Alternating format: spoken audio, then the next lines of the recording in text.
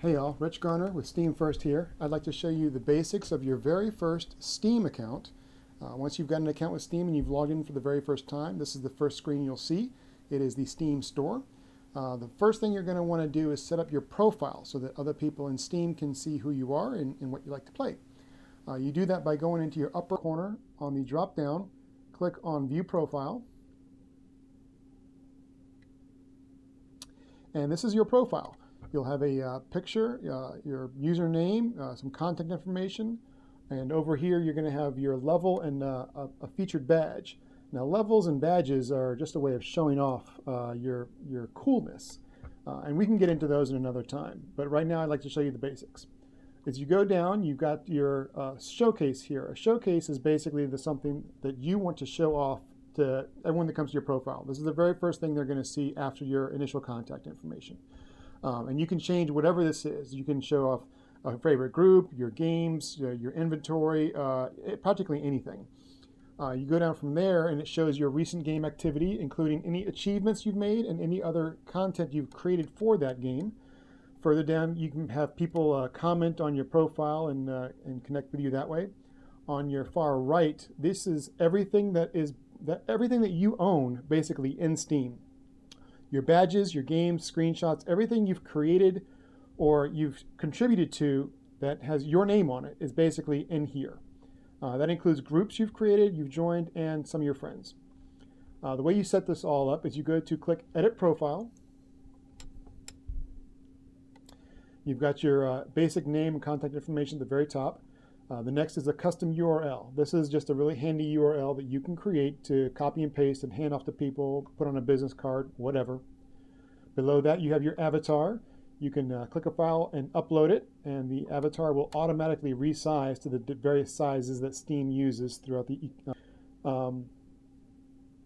ecosystem here. If you don't want to upload a picture, you can actually choose one from the official game avatars, and there are thousands of these avatars to choose from. Basically, there's anywhere between 1 to 30 for every single game that Steam has, and so that is a lot. You're bound to find something in here that you want. Going back to the profile here, below the avatar you've got a link with your Facebook account. Now I don't have Facebook myself, but if you want to learn more about that, you can easily click here. Below that, a summary, basically introduce yourself to the world, to all the other Steam gamers out there. Your profile background is a little unique. Profile backgrounds were just introduced recently, and right now they don't have a whole lot of options. You basically have your default blank one, and the only way to get others right now is to participate in special events. I participated in the holiday sale, which is why I have this new background here.